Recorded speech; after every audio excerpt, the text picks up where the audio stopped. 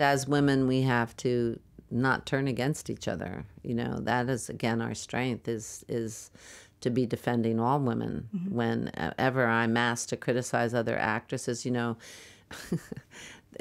one moment they're asking you to do a special in a magazine about healthy eating, then the next minute they're asking you to criticize someone who's underweight or overweight. And I think you have to be careful not to serve their purposes, because it's easy, you know, to do that. It's hard enough without us turning against each other.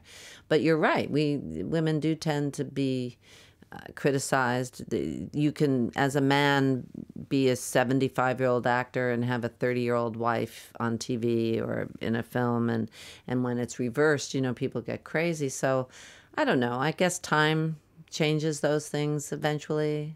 We're breaking down. Everything's crumbling. So I don't know.